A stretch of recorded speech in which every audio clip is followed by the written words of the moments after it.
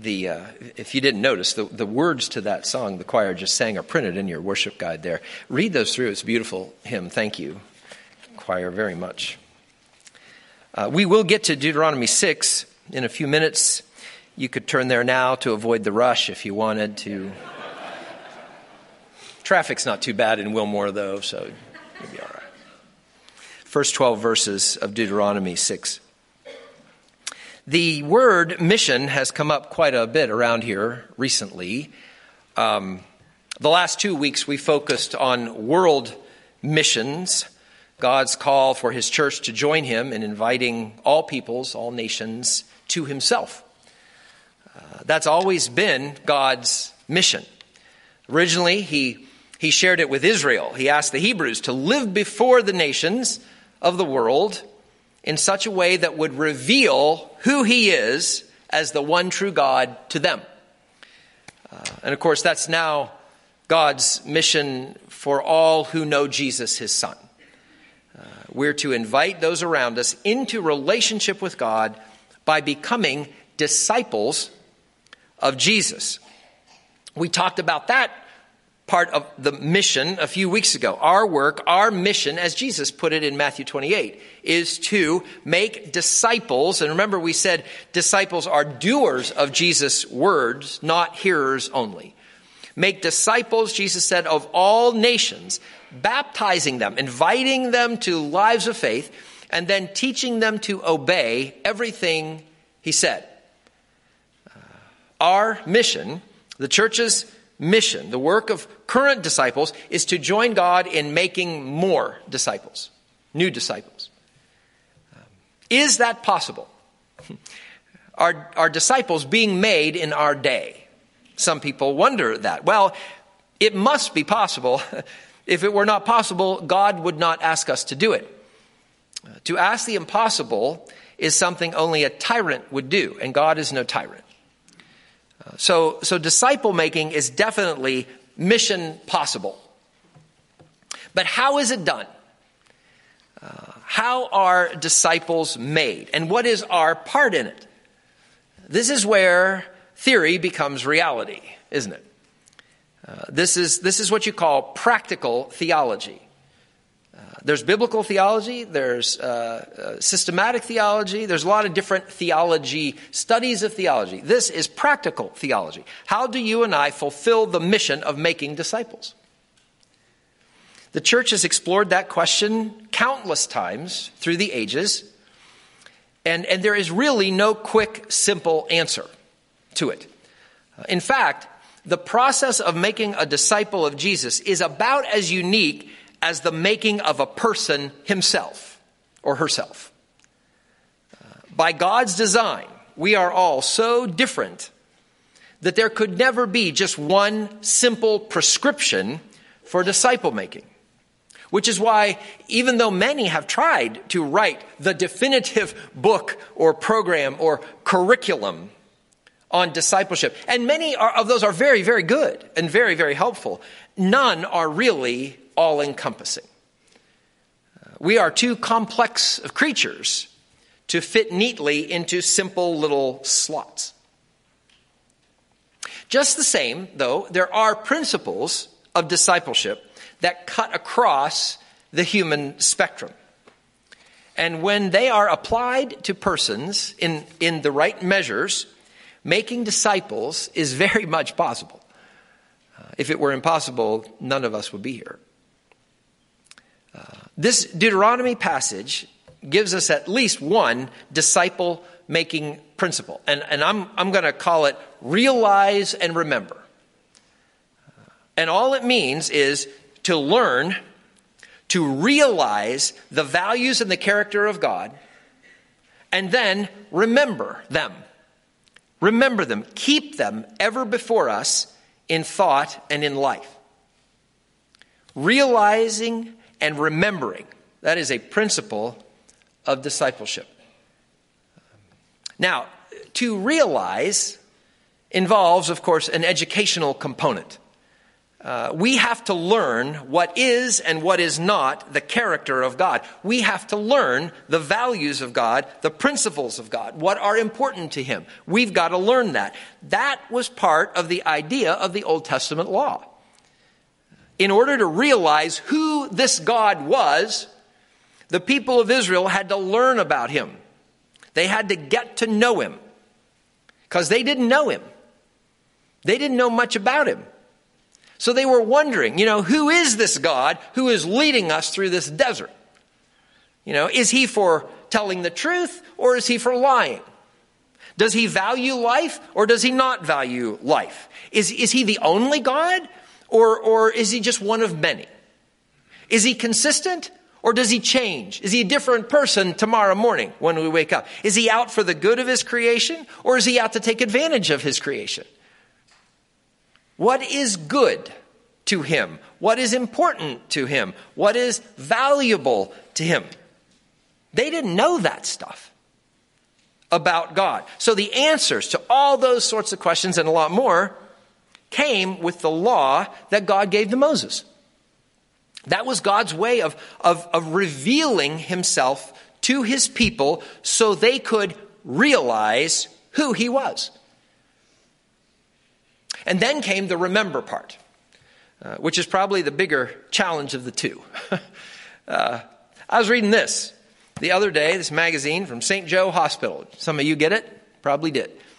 There's an article in here about memory, about expert care for aging brains. The article says that for every year past our 65th birthday, we lose 7 cubic centimeters of brain tissue. That usually affects the memory, right? Some of you think, I've lost more than that before 65. We have problems remembering. I don't have to tell you that. We have problems remembering. And the fall, of course, is responsible for that and all the limitations that come with our problems with remembering. We can't even remember things like we were created by God to do. We can't even remember like we were created to do. And we all know this. And so we've all created some sort of mechanism to remind us about things, haven't we? We know this. The calendars that you keep, the alarms that we set, our clocks, our phones, our schedules. Some of us have secretaries or assistants, even our spouses or our kids. They all help us remember important things like anniversaries and birthdays. God understands that. God understands our need for help in remembering even what we have learned about him. And that's why he says there in verses 6 through 8, these commandments that I give you this day, impress them on your children. Talk about them when you sit at home, when you walk along the road, when you lie down, when you get up. Tie them as symbols on your hands. Bind them on your foreheads. Write them on the doorframes of your houses and on your gates. See, God is saying, make sure you talk about what I have revealed to you about myself. Talk about those things with your kids, with your family, with each other, with other God followers. He says, talk about it wherever you are. You're at home, you're at work, you're on traveling, wherever you are. Talk about these things morning and night, whenever you can. He wants us to take every opportunity to realize the character of God that we observe, that we see in life, that we see in persons, that we see in situations, in creation, in beauty, in truth, in virtue. Make the connection that when we see something beautiful, oh, that is of God. That is of God. Verbalize it. Affirm it. Mark it. Mark God's character and principles across our lives. Wherever and however we can, God wants us to keep godliness before our consciousness. God says we need to do this, in fact, because, of course, the fallen world around us takes every opportunity to exalt godlessness and pushes it into our lives. Thanks to the fall, none of us have to work particularly hard to see brokenness, do we? Or falsehood, or corruption, particularly in an election year. You can see it pretty easily. We don't have to work to see the godlessness in our world. We couldn't avoid it if we tried. But we do have to work to realize and remember who God is and what he values. And if we will do that, if we will do the work involved in realizing it and remembering it, then godliness will be, Moses says to us there in verse 6, impressed upon our hearts. Impressed upon our hearts. If we will participate in this sort of active remembering that God's speaking of here, who God is, what he values, then that will actually become a part of us. And that is what God is after. That is what he's after. That's actually the real core of discipleship. God's character, God's values, driven deeply into persons. That is us, human beings, becoming who God made us to originally be. We're already made in his image. We are created in his image. The fall distorted that image. But the goal of discipleship is the restoration of his image.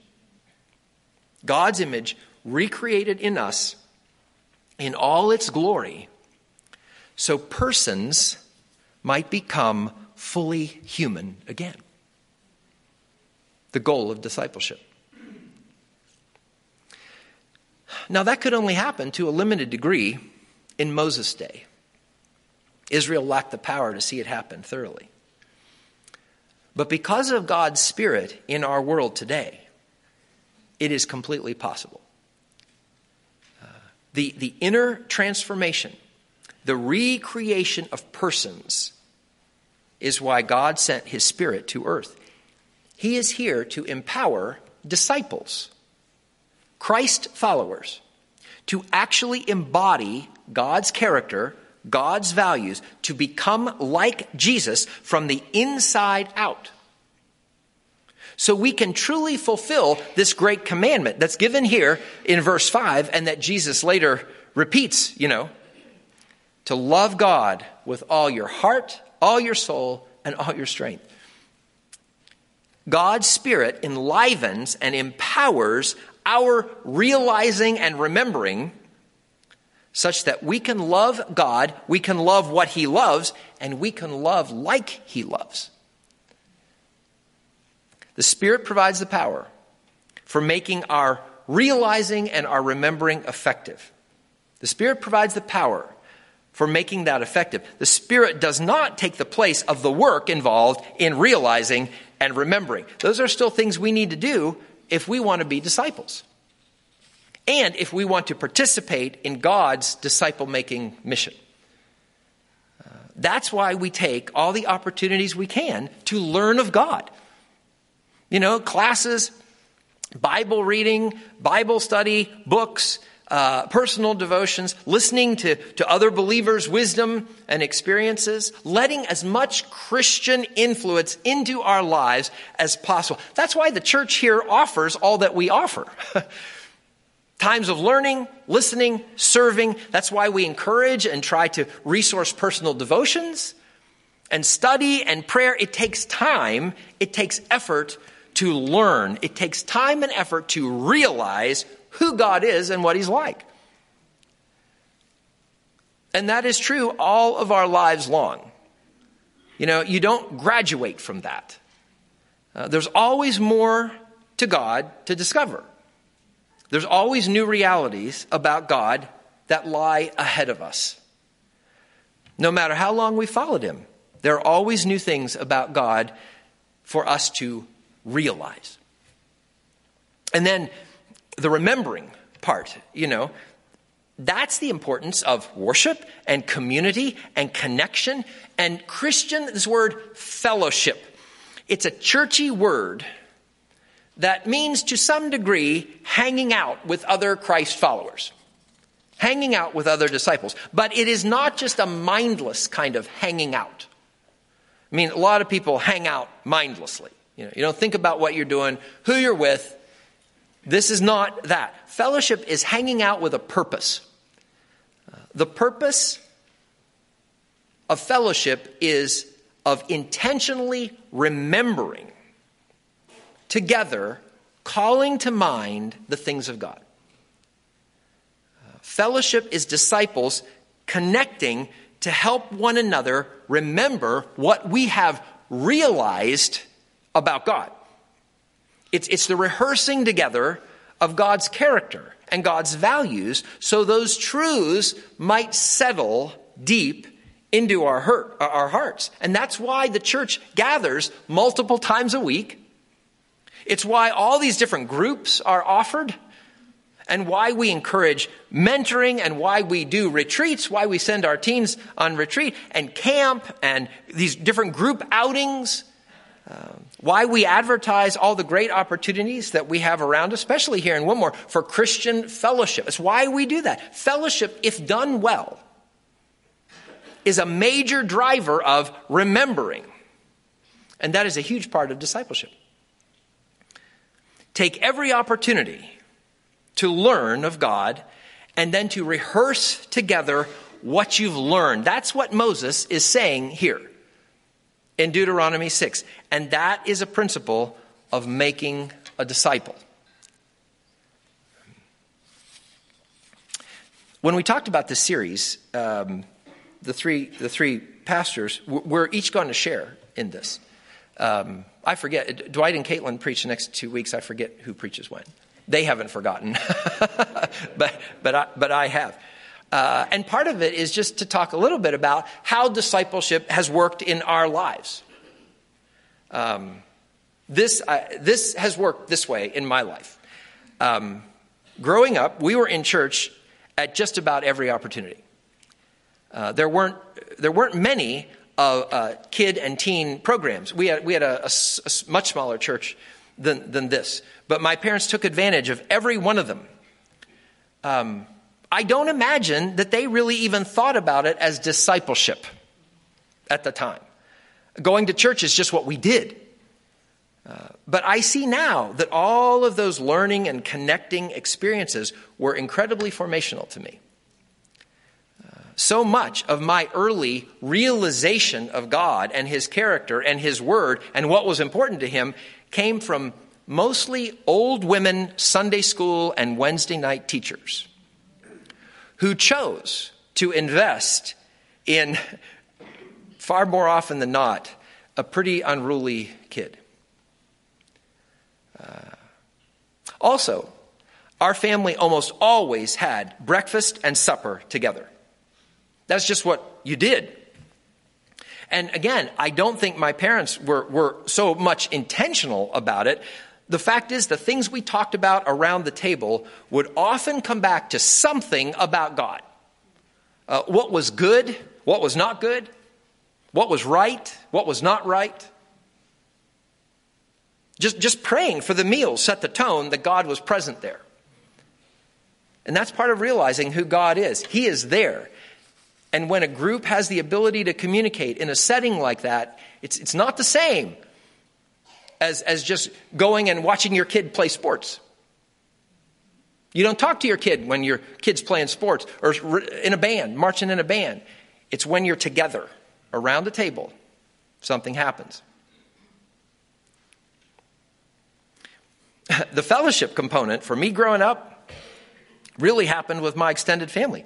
My dad's family was large and close and all part of the same church. So family gatherings were church gatherings and church gatherings were family gatherings. So not only was I surrounded by good influences, church and family-wise, I was also surrounded by people who would not hesitate to tell on me if I did something wrong. Now, let me say, though I did not always appreciate it then, that sort of pressure is a very good thing. It kept me from doing a ton of stupid stuff. It seemed like there were eyes on me everywhere. Everywhere I went, eyes that my parents appreciated and that I, as a parent, now appreciate. Unlike a lot of parents today who think their kids are just perfect, My parents knew that I was not. And I needed a lot of deputies keeping watch over me. And in our church and in our family, there were a lot of deputies. And that was okay. And in all the craziness and the immorality that was part of my high school experience, it was my cousins and it was my family and their threat of exposure, frankly, that kept me moored.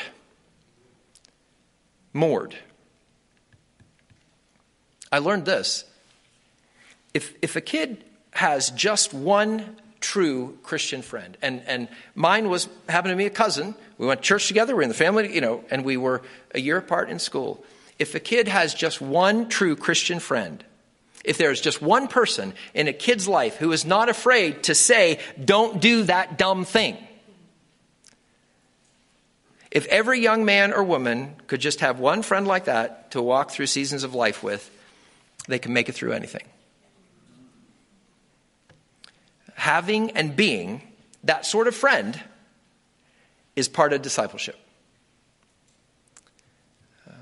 Though I grew up in church, I didn't really have a personal relationship with Jesus until college. I was 19 when I truly met Jesus in a personal way. But I'll tell you this. Once I received Jesus, then all of that learning about God that I did as a kid, it all came into focus. Almost immediately. It was like something was turned on, and all of those random knowledge and things, it just all came into order. That's what actually knowing Jesus can do. It's been 36 years since then, and the Lord has used, is my math right? Yeah, that's right. Some of you are like, the Lord has used a whole variety of things in different seasons of my life for different lengths of time in my own discipleship. I can see that. People, couples, families, different groups that I've been a part of, studies I've been a part of, books that I've read, classes I've taken, life experiences, both good and bad, friends, strangers, Annette, our boys. God's used all these to disciple me in different ways. And see, that's the thing about individuals. In his grace, God adapts his methods to fit us, to teach us what he needs for us to know. There's some people that just want to say, well, discipleship has to look just this way. I would say that is just not so. If we're willing to be learners and recollectors, if we will put ourselves in positions where we can realize and then remember, there is no end to the means and methods God will use to grow us up in him. There's no end. His Spirit is not in any way limited to a certain book or schedule or methodology. I've learned that. At times, God has used a stranger's comment to teach me more about him than a semester-long class. And then again, he's used classes, college and seminary classes, to fill in the blanks in rich and important ways. Really, it's the willingness and the availability of the heart that he's looking for. Because though he does work through persons and programs, really, God's Spirit is the capital D disciple maker, who's working in and through, and sometimes he works in spite of all of the small d disciple makers in his church. I know that, and I'm counting on that, especially with my kids. If you have kids, they are your first and foremost mission field. Annette and I have tried to be intentional about providing our kids opportunities for both realizing God's character and values and also reinforcing those truths so that they might sink deep into our boys' souls. We've not done it perfectly, but we've done our best. Whether or not I was the pastor, we would have had our kids right here in this place at every opportunity because they need every encounter with godliness they can get. And we made consistently connecting with our boys whenever we could, but especially over meals, we made that a priority. We have tried to make a point of seeing God's hand and truth in our lives and of remembering him with them. And through the years, many of you have joined us in both of those pursuits, and we are very grateful. We are very grateful. But, as much as Annette and I have done and have not done, we know God is far more interested in our kids' discipleship than even we are. And he's working in ways that we haven't, and in many ways that we can't. We can no longer work in their lives. I know that as long as their hearts are open, as long as their hearts are willing, just as he did with me, God's Spirit will disciple them through their relationships, through their own studies, in the classes they're taking in this particular season of their lives. And he will do it directly through his still small voice. That is what God does. He empowers our efforts, and then he keeps on. He keeps on working and shaping and molding and correcting and encouraging, even when we can't. He says things that we cannot say. He works through people and circumstances. He also works directly through his Spirit, the voice of his Spirit, to help anyone who is truly open and seeking to become and to make disciples of Jesus. He's the greater partner in all this, and we can count on him. Disciple is ours to work at in ourselves and in those that he's charged us to disciple. But we can also trust that God is going to do the greater part. He will do it. So I need to ask you this in closing. Do you faithfully put yourselves in positions where you can realize who God really is? Do you make yourself available to God like that? And then, are there mechanisms in your life set up to help you remember? Is there some new step that God is asking you to take in your own discipleship or maybe in your efforts to disciple someone else? Don't be afraid to take it. If he's asking you to take it, don't be afraid to take it. You can trust that it's for good, because he always works for good. God wants us all to be disciples. He wants us all to participate in his making of disciples. And he'll show us how if we'll walk willingly with him. Lord, would you show us how to be more like you ourselves and to help others become more like you. If there's one or two things that you are calling us to do, calling us to change, steps that we need to take to do this, would you show us, would you drive those into our hearts, reveal those to us in these days? We ask in your name, Jesus.